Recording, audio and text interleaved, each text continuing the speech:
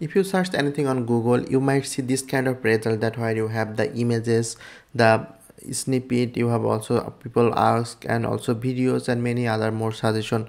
But if you want to have a clean search result like only the website address, that's called the filtering through the web searches. And here if you go to this more option and click on web, you will only get that option, only the website that you are looking for.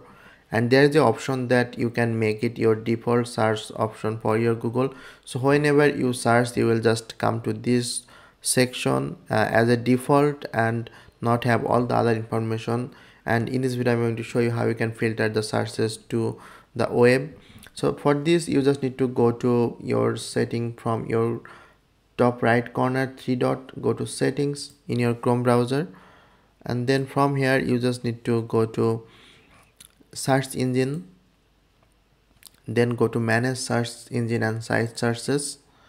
From here you just need to go to this section called site searches. Here we need to add a site search option. Just click on go to add, then give a name,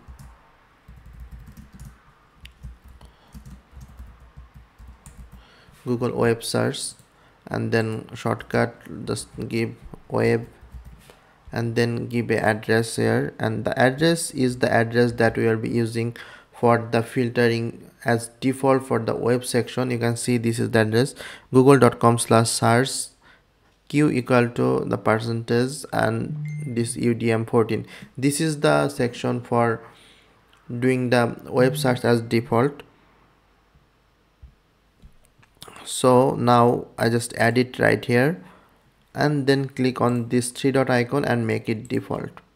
So now if I go and search you, you will be see that if I just copy the text and just go here and paste it and search it, you can see it will automatically add the URL that we have added inside the shortcut, and it will automatically bring the web in front of us.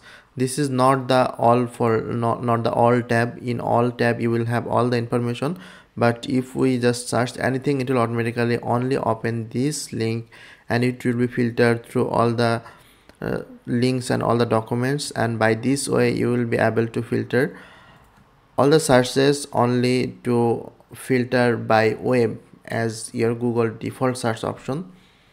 So I hope you understand how you can make this default for your Google search. And if you find this video helpful, please hit the like button and also subscribe to our channel for more videos like this, and I'll see you guys on the next video.